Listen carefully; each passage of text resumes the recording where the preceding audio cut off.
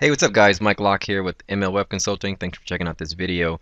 I wanted to put this video together to kind of talk about how you can become a better visual web designer. This is speaking to someone who's in the design industry, in the web design field, and just wanted to give you some pointers on how you can become a better visual web designer. A lot of times I'll work with someone and they'll come up with a site like this. I actually just looked this up. It's called horse training, but it's a simple template. It's cookie cutter sort of site, um, and there's no reason why a site like this couldn't look visually appealing, such as a site like this. And all it takes is a little bit more attention to details and just studying some of the imagery and nice photography from some really nice websites out there. And I'm going to give you some examples. The first thing I would recommend is go to bestwebgallery.com. That's one. That's just one of many, but Best Web Gallery is a site that has some of the some really nice websites, and you can go there. And what I would do is just study to see what type of sites that you kind of like are attracted to, and what type of sites that you like, and to kind of get a feel for how they do things. The other one is the FWA. It's called the Favorite Website Awards, and go here.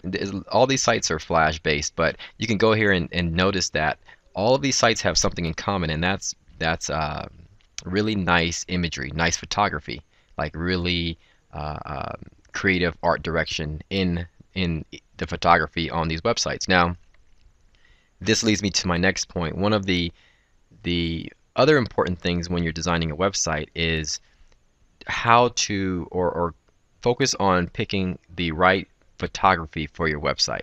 So let's say you've gone to Best Web Gallery and you took a look at a site like this, and you were inspired by this particular site. One of the things that makes this site what it is the actual photography and the nice creative art direction in the photography that kind of makes it stands out. And so when you go to iStock Photo has two choices. If you click over here under Buy Stock, there's two choices here on the left. There's Veta collection. This is a new collection that they have, which has some of the really top creative imagery or photography out there, and the Dollar Bin, which is your basically um, your standard stock photography that you normally would pick from. And there's nothing wrong with the Dollar Bin, but it's just if you really want to build a nice portfolio or kind of like take your game to the next level, you might want to look into this the Veta collection, um, which they have here, and the images start at about $20 or 20 credits per image, but it's well worth it. So, like if you browse through and you find an image like this is much more compelling than an image that you might find in the Dollar Bin section. And then applying this photography to your website would actually make it stand out just a bit more.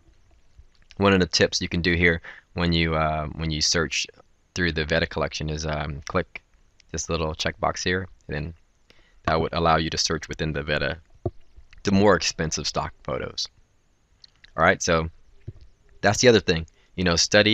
Take time to research, study these different websites on the Best Web Gallery and the FWA site, and make sure you focus on choosing the right photography.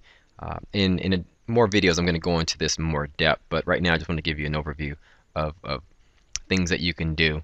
The other thing is, I would say, pay attention to the details. That's the last thing. Is one of the things that makes a website stand out more so than any other website is the small details. Like if you look over here, you have like a nice drop shadow here. If you look at this particular photo, you have a nice mirror gradient here, a nice reflection of this photo. Same with this one. Now I can go on and on and on, and the nice transition jQuery slideshow effect there that makes it stand out. If you look at the logo here, there's like a texture, a paper texture in the background that makes this that gives it just that extra um, um, some more depth to what you would normally see here in just a regular box. Also, this particular box has a nice drop shadow. So we could spend weeks and weeks going through all the little details that makes up a really nice site, and you can sort of experience a lot of those sites here at the Best Web Gallery. But the point is, and what you want to do is just choose, take a look at one of these sites and just focus on the details that actually makes the site stand out. Like in this case, you see here's an orange bar, but then they have like a nice little white bar and another darker line at the top that actually gives it more of a more depth that makes this bar stand out just a bit more. Same with the nice gradient on this little ribbon effect here. And then the font choices and things like that. All these things go into making your site stand out and your portfolio stand out, because more often than not, when I deal with a lot of up and coming web designers, they spend hours and hours trying to master, HTML, CSS, and they finally come up with a site like this and thinking that they've accomplished something. But at the end of the day, it's like the site looked like it's been built in the 90s, And so I would say focus on becoming more of a better visual web designer, and then focus later on how you can implement this site or your site using HTML and CSS. All right, so that's just a few tips I have for you today.